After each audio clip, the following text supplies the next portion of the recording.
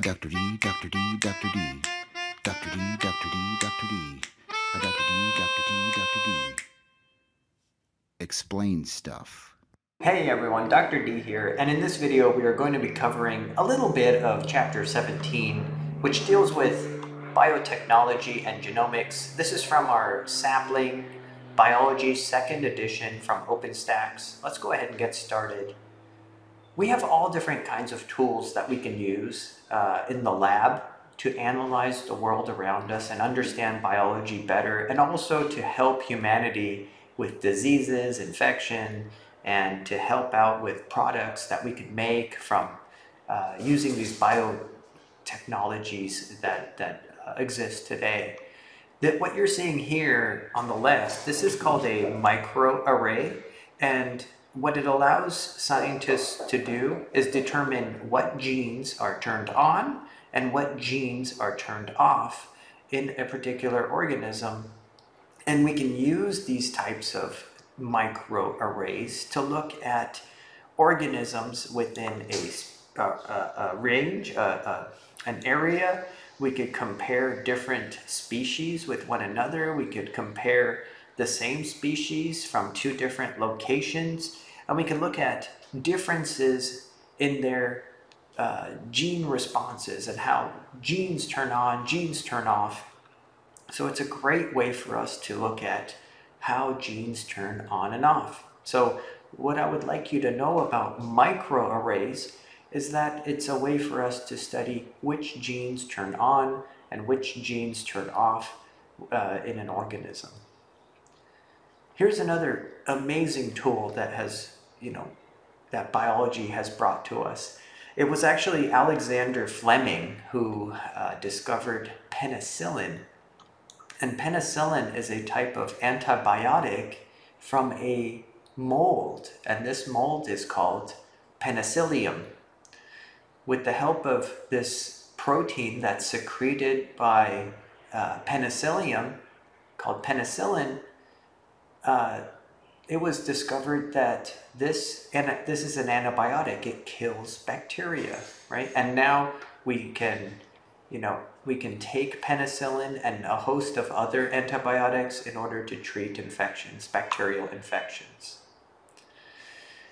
Another technique that's commonly used is DNA extraction. We could take cells in a test tube. We could lyse the cells with a detergent.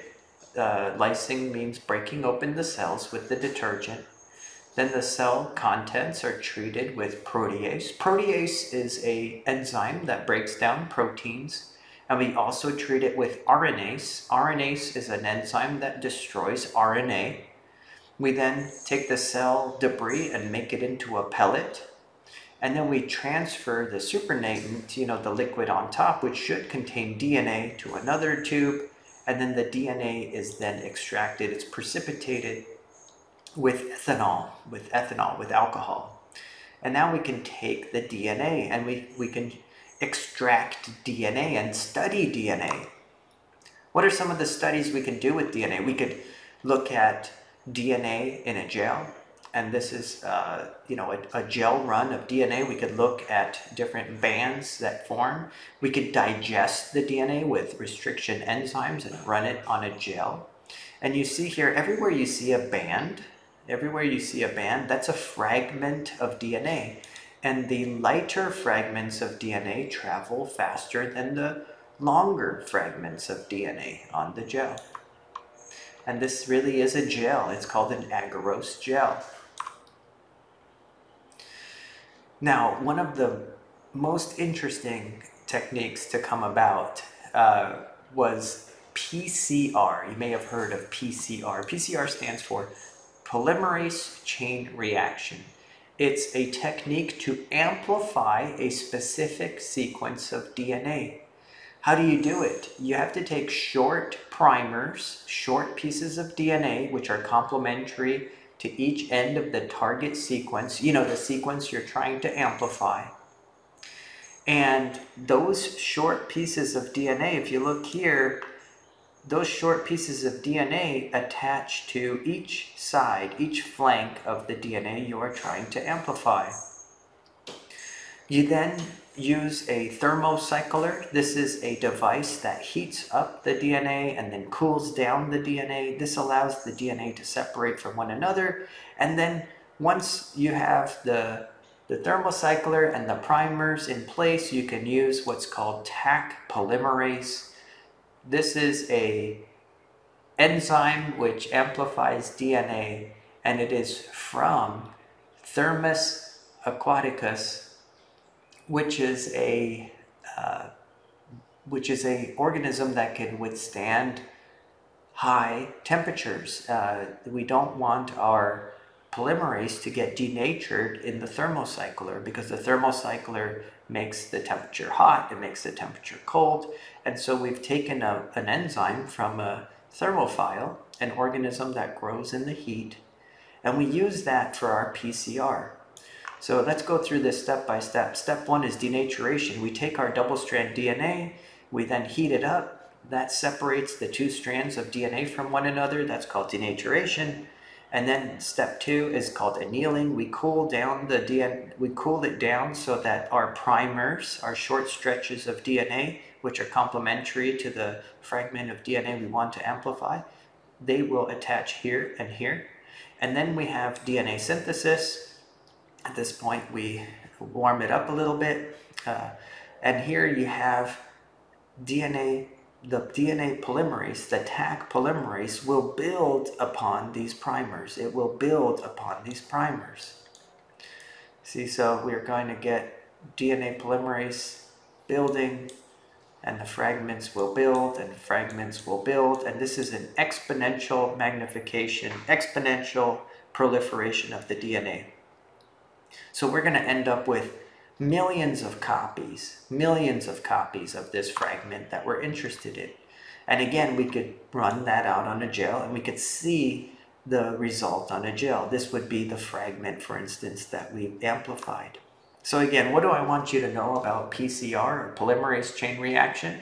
I want you to know that it is a technique that scientists can use to amplify a segment of DNA so that they can study that segment of DNA.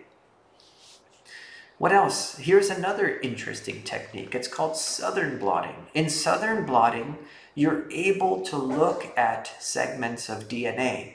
You're able to visualize segments of DNA on a gel using a probe. Okay? We don't need to go through all of the steps to this, but it's another technique for finding a particular sequence of DNA using a gel and a nylon membrane. We can also clone DNA. We can clone pieces of DNA. Now, when you're cloning DNA, it just means you're going to make many copies of that particular fragment of DNA. And how do we do this? In order to clone DNA, we're going to take plasmids and foreign DNA. We're going to introduce the foreign DNA into the plasmid, and the plasmid is simply a circularized piece of DNA. We can then introduce this DNA into bacteria, and the bacteria will grow, and we can select for the DNA on a plate. Now, molecular cloning, this type of cloning clones DNA, but what you think of cloning is probably what you think of when you think Dolly the sheep. This is cloning animals. How does that work? What kind of technique do we use here? In this technique, we take a donor animal and we take an egg. We take an egg from a donor. We then enucleate the egg, which means we remove the genome from this egg. We can take a donor, a nuclear donor animal, which we want to clone. So we want to clone this sheep.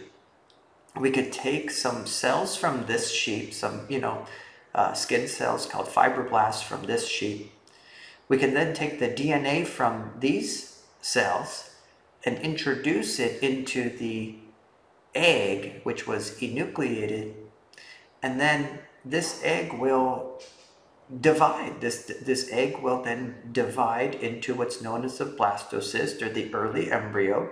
This blastocyst is then used to impregnate the surrogate sheep, and then we form the clone. And Dolly would be a clone of this donor, this nuclear donor sheep. This is how cloning works. So what do I want you to know? I want you to know that in cloning, we can clone animals. So we can clone animals by taking donor eggs, taking the DNA out, that's called enucleation. And then we can introduce the DNA of the animal we want to clone into the egg, and this results in a blastocyst. The blastocyst is used to make the clone. Another thing that's hot right now in the field of biotechnology is called gene therapy. And what we can do is take modified genes, put them inside of viruses, and then inject the viruses into the patient. And the viruses will infect the patient's cell and deliver the modified genes to the patient. We can also genetically modify organisms, right? We have genetically modified corn. Have you heard of GMOs? These are genetically modified organisms. We can use these genetic techniques I showed you earlier in order to make genetically modified crops. And these crops can grow in drought conditions. These crops might be more resistant to pests. These crops can have a number of features which makes them easier to grow in different climates and environments. Here's another very interesting technique. We can use modified nucleotides called dideoxynucleotides. We can use them to sequence DNA. We know how to sequence DNA so that we can figure out the specific order of nucleotides within the DNA. This is called DNA sequencing. This is how we solve genomes and know what the genomes say. All right, and that about wraps it up with this short chapter, just a primer on biotechnology. I hope you learned a lot. Let me know if you have any questions below, and I'll catch you guys next time. Dr. D, Dr. D, Dr. D. Dr. D, Dr. D, Dr. D. A Dr. D, Dr. D, Dr. D. Dr. D, Dr. D, Dr. D. A Dr. D, Dr. D, Dr. D. Dr. D, Dr. D, Dr. D. A Dr. D, Dr. D, Dr. D. Dr. D, Dr. D, Dr. D.